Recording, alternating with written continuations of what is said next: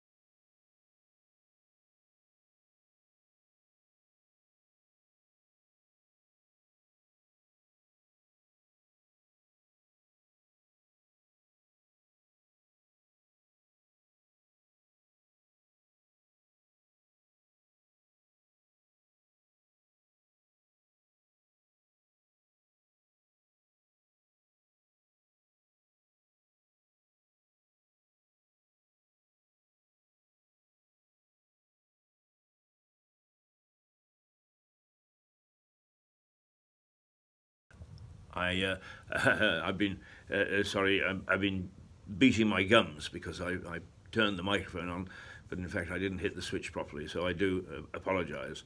And so, as usual, you get a bit of the way that a lot of you like me, is my mouth going 10 to the dozen and no sound coming out. It's only when I start to look for the little band at the top that goes blink, blink, blink to tell me that there is sound going out that I notice that the thing was happening. So I do apologise, but anyway, what I was saying was the referendum was yesterday. We can expect the results, I think, today. I've looked at my usual sources, good sources, for news each morning on this Friday, May the 8th. In 2019, and nobody has so far jumped up and down with any sort of comments, so I assume that it's going to take a little while before we get the results of that referendum. But I wouldn't have thought it would be too long, because it was a straight issue. It was a yes or a no, and the counting shouldn't take that long. Anyway, we'll keep our eyes open throughout the day to see what's going to happen. For those people who are not in our area, I'm broadcasting from Lewes, on the south coast, not quite the south coast, 5 or 6 miles inland up the River Ouse, near to Brighton and near to Eastbourne, both coastal communities and both resort towns, of course. But Lewes is the county capital, the county town, the administrative centre for East Sussex, and our area ranges from Battle to Brighton, north to Tunbridge Wells, and also north to Gatwick, which in fact Gatwick is just over the border and is in West Sussex, but we're not going to get too worried about a fine point like that.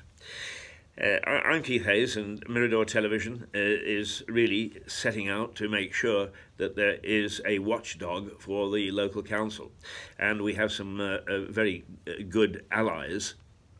The local groups on Facebook do a very good job of keeping on top of the various activities of councillors and council members, and because they're on the ground, they know when there's fly tipping, they know when there's roads being picked up, they know when the waste isn't being delivered properly to the waste centre. So they're pretty good journalists, if you like, reporters on the ground. And there are those groups, there are two in almost every community right across to Hastings.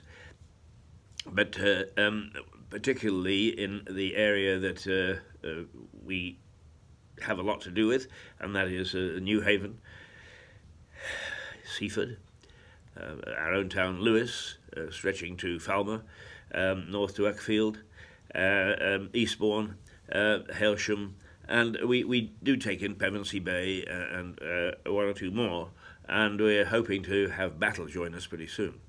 Our reporting staff is non-existent. I'm the reporting staff. And but our output is limited as well. But that's expanding. We will soon have correspondence from the local areas. We've been playing with the technology to see which is the best way to bring some. Excuse me if I adjust my bum a bit. Local using technology to bring in some reporters, and I think that we've cracked it. We've just got to make sure that it's reliable and that we know exactly how to use it. So very soon we shall have various people reporting from the areas, from the regions. And also, because our mantra is we are local but not parochial. And as a consequence, we will have people reporting in from places like Pristina in Kosovo and Victoria on the west coast of Canada, from New York, and from various parts of the world where we can see what is concerning them and then relating it to what's concerning us, and where there are parallels. For instance, the people in Victoria, British Columbia, they're 8 hours difference and 5,000, 6,000 miles away, but they have the same problems with their city council. Victoria is a city. In fact, it's the capital city of British Columbia, and not Vancouver, as one would think. Vancouver is the biggest city, but Victoria is the capital city, and it's a beautiful place. And it's relatively small because it is on the island, it's not on the mainland. And it seems that the council is cocking everything up, and the citizens are having to form a similar sort of watch service to ourselves to make sure that it's not too badly cocked up. Now, coming back to us, we have Lewis Eye, and well, whoever runs Lewis Eye, wonderful investigative journalism takes place there. We can tap in there anytime and we get a really, really detailed view and analysis of various decisions made by the councils, and because we also look at East Sussex County Council, which stretches right across the region, the Lewis District Council, which covers many of the tiny towns that we cover. And why do we call them tiny towns? Because with the exception of Brighton, which actually isn't in our patch anyway, which is a city and has about 250,000, no, it has about 500,000 people now, I think.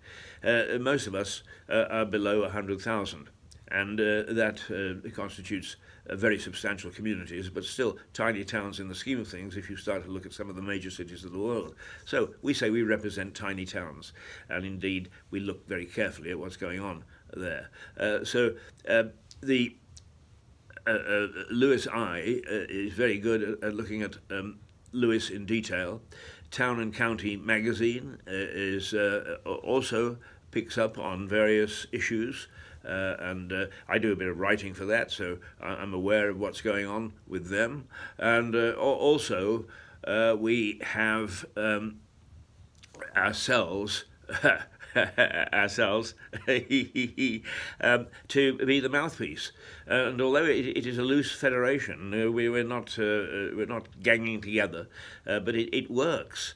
And the fact of the matter is the world has been bemoaning the fact that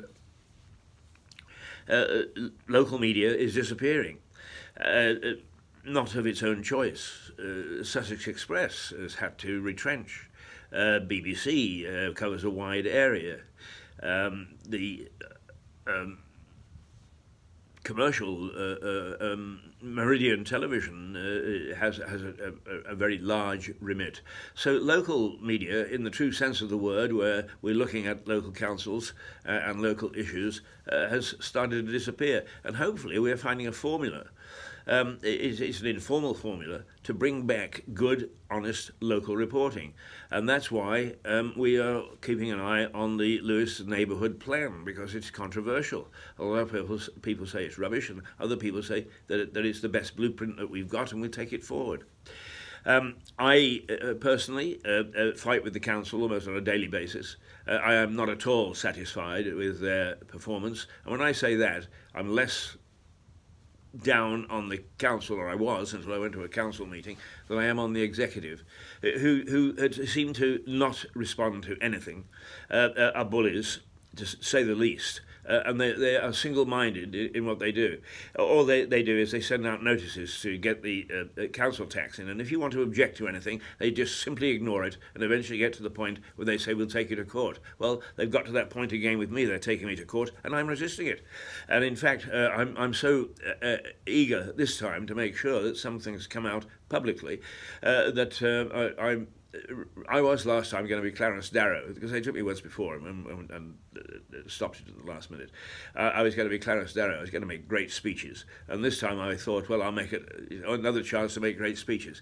But I think it's got to such a serious stage where the incompetence is so incredible that I'm going to take legal counsel. And I'm very lucky, because I actually quite regularly have lunch with judges and heads of chambers and that sort of thing. So I'm able to get a very, very good legal overview, and that's what I'm going to do on this particular occasion, because it's all very well being David and Goliath, and the council is Goliath. It's got all sorts of resources. I have none, but by the same token, I do have a voice, and I shall keep you apprised of what happens in this particular fight, because I am not refusing to pay my council tax, because I don't think that one should pay a council tax. On the contrary, I think we should all contribute, and I'm quite willing to contribute, but not until I've got the sensible answers and a sensible assessment of what the thing is all about. And the council just simply ignore anything that I say, have not allow me to have any sort of appeal process, have not entered into any dialogue. They could have resolved it quite easily, but they don't. That's the trouble with this council. It's secretive, and it just works down in dark passages in the whatever they call this place down in Lewes District Council. It looks posh from the outside when you go in, but actually it seems to harbour dark secrets. Now let's just go on, because you'll see some of the posters that I'm putting up on Facebook if you search through, because I am not satisfied with the chair cabinet system. The chair, inanimate object, but nonetheless they put a person there. The cabinet are a few people from the biggest group, and they act in a very secretive way. In fact, Councillor Caitlin at the last meeting said, you know, how on earth can we represent the people and tell the people what's going on if the cabinet won't even tell us? So that's how secretive it is. And I've now discovered that the cabinet system, which was introduced in 2000 by Tony Blair, can be reversed. And in fact, I understand that Brighton and Hove have reversed it and have reverted to the old committee system, which was everybody considered was a bit useless, but nonetheless it was useless with everybody involved. So I prefer, for democratic purposes, to go back to a system where everybody is involved, even though the system is useless, rather than have a system which is so secretive we have no idea what's happening, and which gives a chance for people to bully. I have never seen such a farce in all my life as the voting system in the council. Pull the string, all the Muppets stood up. Pull the string again, and they sat down. Little voice from the Independent, pull the string, vote against. Pull the string, that's it. And a man who was saying the leader was saying he was so pleased that there was no more rancorous debate. That's what our system of government is all about, rancorous debate. Have you never been to the House of Commons? For God's sake. You know, what is happening locally? I think that it's a few people want to try and tell us what to do for whatever the reasons they have, whether it's lining their pockets, and I have no evidence of that whatsoever, but or whether it's just a power lust, and they want to be able to boss us around because it makes their ego feel good. Oh well, I've had enough of a rant this morning. I've got to go because it's 6 o'clock and I've got to get the radio going. So if you want, tune into Rouser Radio. It's also on Facebook. Thanks very much for being with me this morning, those of you who are. Our audience is growing bit by bit by bit. We will soon have a voice that is really worthwhile listening to. Until then, toodle pip. I never made it, but I